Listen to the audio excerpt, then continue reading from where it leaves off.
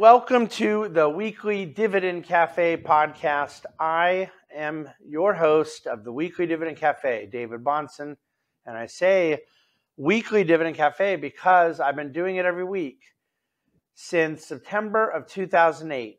And the topic that sort of catalyzed this weekly market commentary is the topic I'm going to talk about today. Now, it's not exactly the same. And in fact, there's some areas that are quite significantly different. But the historical context of what created this weekly communication was the implosion of our nation's financial system that was resulting in an equity bear market in September of 2008. The equity bear market, the history of bear markets, what investors need to do about and during bear markets, that's what we're going to talk about today. September 2008 was different. We were in an equity bear market. We were at that point getting close to double one. If down 20 is bear, we were getting at that point close to down 40. But within a 10-day period, you had seen the implosion of Fannie and Freddie, the bankruptcy of Lehman Brothers, the saving from collapse of Merrill Lynch and AIG, and a lot of vulnerability that I have written about, talked about, spoken about, thought about a great deal over the years. But back in September 2008, I started doing this weekly writing, and there was no podcast, there was no subscriber list, there was no video, and the name Dividend Cafe wasn't yet relevant. I just wrote an email in Microsoft Outlook and I sent it each week to the clients who I thought would like and need and benefit from hearing appropriate information and counsel. So we're in another bear market right now. We're not facing the implosion of the world's financial system, but and the violence of everything, both macroeconomically. Unemployment then was getting to 10%. It's right now 3.5%. There is just simply no comparison in the Great Recession versus some of the conditions we are presently in. And yet, bear markets are just hard. Investors totally, understandably feel an angst to see the value of underlying investments decline.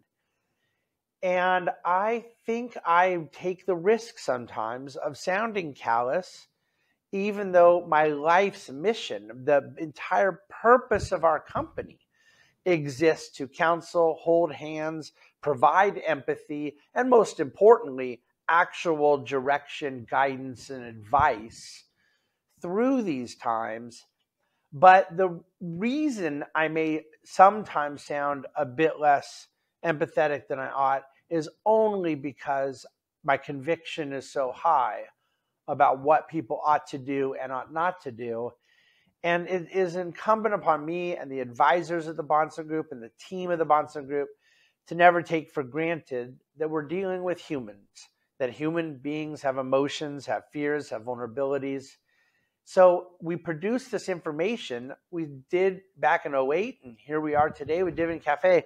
We produce it to bridge that gap between the information that is necessary for good activity, good behavior, and the emotional starting place that is so natural and human, okay? It's human to not like seeing the value of one's assets decline. But that humanity and that reality cannot be an excuse to do something that is totally counterproductive to one's own goals. So how do I define productive and counterproductive? What is it I'm talking about? I can't answer that without just going back to the basics as to why people invest in equities. We're talking about a bear market as a period of time when stocks drop over 20%. The S&P is now down over 23% on the year. The NASDAQ's down 35%. And look, we're not NASDAQ investors. And I didn't put this in the written Dividend Cafe. I'll put it in DC today on Monday. But you podcast and video listeners are getting a little bonus right now. You know what the compounded annual growth rate is from March of 2000 to right now of the NASDAQ over 22 years? A significant portion of which were really, really, really big up years. It's 3.5%. 3.5%. Now, look, I'm totally cherry picking timing because the NASDAQ's in the middle of a 35% drawdown, and it was at a peak of a bubble in March of 2000. So my starting and ending points are admittedly, what they are. I mean, math is math, but you get my point. You then had a 70% drop before a big recovery, before another big drop, before a huge recovery, and now this drop we're in now. But my point is, we're not long-term investors in the NASDAQ. And even though I'm going to use the S&P for a lot of the points I'm going to make just to provide some historical context, we're not S&P investors either. Now, look, the three indexes, I'm recording in the middle of the market day on Friday, September 30th, and so it's entirely possible things get a little bit worse the next few hours or a little bit better. But basically in 1 month, the Dow's down 7, and the NASDAQ and S&P are both down more than that in 1 month. But my point is that the NASDAQ's buy and hold approach is not what we believe in. And even the S&P's buy and hold approach is not what we believe in as dividend growth investors. But a buy and hold approach for the S&P has been far better than it would have been for the NASDAQ based on the point I'm making. But why do, forgive the almost 3-minute tangent, why do investors buy stocks at all? It is to capture a risk premium. That is to say, a premium in the return they'd get because of the risk they're taking. You can go into cash, which for many portions of the last 20 years was paying 0%. At over 100 years is paid about 2%. And after inflation essentially has averaged a negative rate of return, a negative real rate for most of history. And so not only do people need more than a negative rate with inflation, but they also need probably a higher premium just to accumulate the capital necessary for a lot of their long-term financial goals. So the risk premium I talk about, what does that mean? It does not mean try to get 7, but then there's a chance you lose your money. It is a reference to volatility. The premium comes from having to suffer through volatility. And that is a two-way street. Investors won't invest in the asset class if they have to suffer through volatility, if the return it generates isn't going to compensate them for that cost, the volatility cost. And the volatility cost is necessary to rationalize the return. Okay, that return that we talk about of let's call it 10% a year, the stocks have averaged for 50, 60, 70, 100 years, it isn't going to happen without a cost to it. It would get priced away and the expected rate of return would decline. The volatility is what keeps us coming back. The return side, the pain side, rinse and repeat. It cuts both ways. Now, I want to be clear. This is a byproduct of basic economics. The price of a stock is a reflection of two things: the earnings of the companies and the price relative to the earnings, meaning the multiple, the valuation of those earnings. And those are the two things that one is taking risk in when they buy stocks. The earnings could come down. Let's say you buy one company, not 500 companies.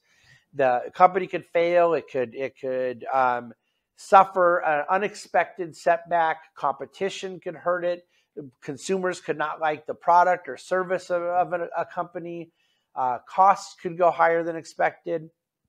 You diversify away company-specific risk, but earnings are the least speculative part of what we're engaged in when we're buying public equities in a diversified and professionally managed context because, frankly, capitalism works, free enterprise works, the profit motive works. The natural process of goods and services being produced to meet the needs of humanity, even in all the complexity and, frankly, the wonder and glory of the modern market economy, these things, this growth of earnings is the rule, not the exception. There have been very few years where aggregate earnings for a diversified public equity investor were not higher than the year before. And in fact, the earnings, when you go back since World War II, are up thousands of percentage points relative to where they started. And yet we've had 13 bear markets, the 13th being the one we're in now, since World War II. Bear markets are very common. Profit growth is extremely common. But it is the second component that I think provides more lumpiness to that experience, that volatility of an investor. And that's the price to earnings ratio, the valuation, the multiple. There's different synonyms, and I use all of them, and I just want to make sure you know what I'm referring to. And so I've made a kind of investing career out of trying to minimize my reliance on the second one and focus more on the first one. I believe we can fundamentally analyze and understand earnings, and that there can be mistakes and setbacks. But I think PE ratios are blowing in the wind. I have never known anybody that is able to calculate effectively when PE ratios will go higher and lower. They are driven by certain degrees of fundamentals. In interest rates, inflation expectations, growth expectations, currency, macroeconomic circumstances, geopolitics can all impact PE ratios. Those are all pretty hard things to factor, but again, they are in the fundamental range. But see, all of them put together don't impact PE ratios as much as the thing that is totally unreliable, unpredictable, unforecastable, unanalyzable, that is sentiment. That is public mood.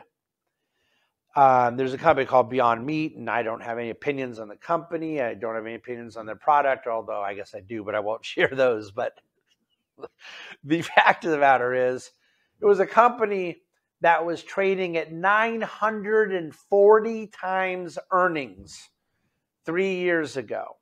Okay, something like a $16 billion market cap on a company that year made $17 million of profits.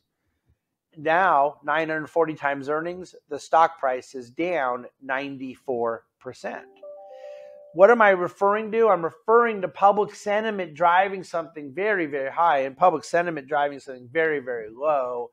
And those are extreme examples up and down of valuation being entirely about a sentiment-driven dynamic. I don't believe that we can time, game, or forecast sentiment. But sentiment is what pushed up the stocks of March and April 2020, the COVID moment where people thought that everyone was going to behave that way and shop that way forever, that the dynamics of what you're doing when you're locked in your home were going to be the same as when you weren't locked in your home, as if somehow we were never going to recover our freedom. So there were two mistakes made. There was running it up, and then there was now, I suppose, in some of those cases, the possibility that some have been overrun down. But because the valuation is disconnected from the reality, up and down movements become impossible to calculate. And it isn't something I have to worry about getting caught in one way or the other, because it's just not what we do and not what we believe in doing. The difference in the bear market we're in right now, as we come upon the end of the third quarter, is different than where we were earlier in the year. When I was obsessing over shiny objects, there was a sentiment-driven correction of stuff that was excessively and euphorically priced coming back to reality through the process of investment gravity. Right now, the bear market has impacted now everything. The Dow may not be down 20% yet, but the Dow was down 4 or 5%. It's now down, I think, 17, 18. S&P, which is far more than just shiny objects, has come down a lot. Even some of the big tech names, there were a couple that were down a lot, but a couple that weren't. Now those have really gotten hit hard. So there has been a very significant democratization of the pain in markets. And that's what a bear market does. Eventually, it starts to bring down everything, but some things less than others. And I think that's very important. But the reason I bring all this up is to say that the bear market volatility, which is generally what happens either in a valuation correction or a recession or both, is the name of the game in equity investing.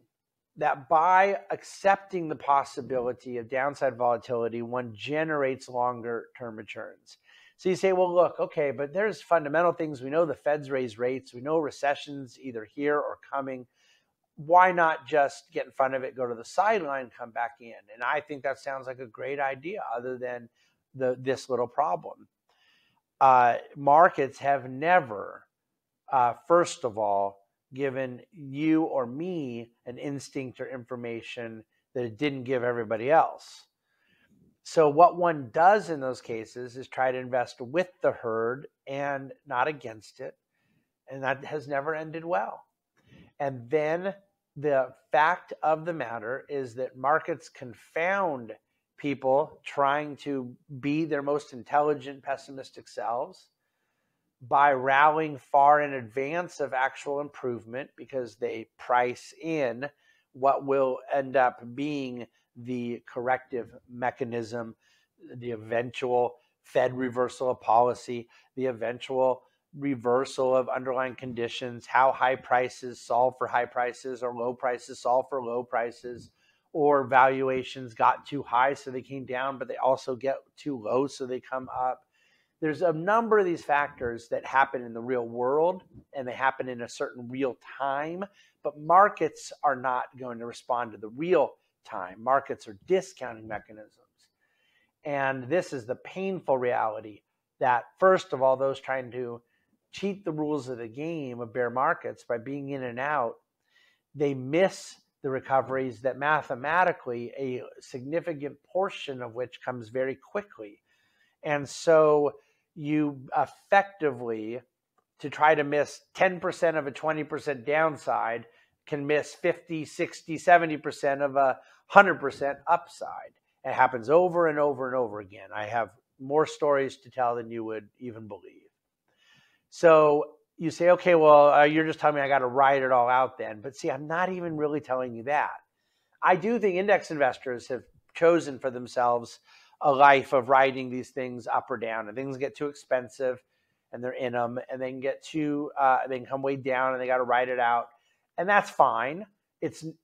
But to me, I'm saying something different when it comes to dividend growth investing, is that you're benefiting from it. You're benefiting. If you're an accumulator of capital, these bear markets in which certain companies are continuing to grow their dividend, and when you're reinvesting those dividends in the accumulation of more shares, you are genuinely goosing the compounding of long-term returns. It's mathematical and it's glorious. And it doesn't feel like it when it's happening, other than you truly intellectualizing what is happening, which is very hard for humans to do because we are more feeling creatures than we are thinking creatures. And we're all guilty of that. And I don't even know if I should use the word guilty because it implies something bad. It's just what it is. It's how we're wired. It's human nature. But no, intellectually, what I'm saying is true.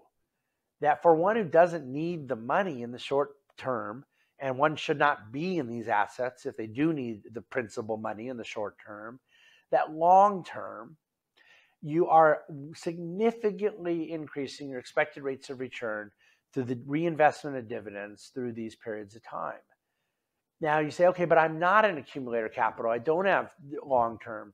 I'm withdrawing from my capital now. I need it for retirement or this or that or the other. And in that scenario, I would say your dividend withdrawals are not going down. They are going up. So you are actually not being jeopardizing your financial goals through the change in price of underlying investments. I don't know that this needs to be just a general commercial for dividend growth investing. I do that exhaustively.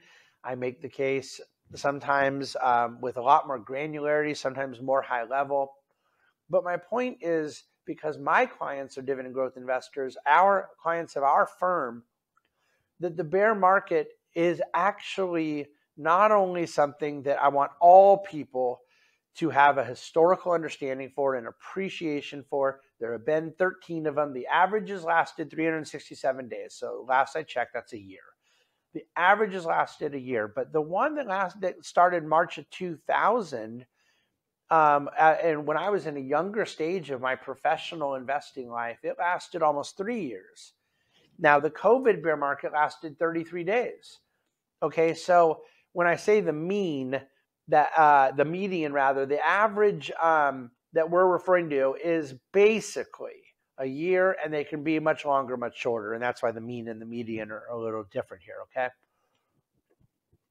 I want you to understand that the bear market we're in now could very well last longer, and it could very well end quicker than people think, because the whole thing catalyzing this bear market is riddled with uncertainty. There is not clarity on the depth of where the economic distress will go. One does not have to say, well, if you're telling me to guess if we're going to be in recession or not, I know we're going to be in one, so no, it's bad.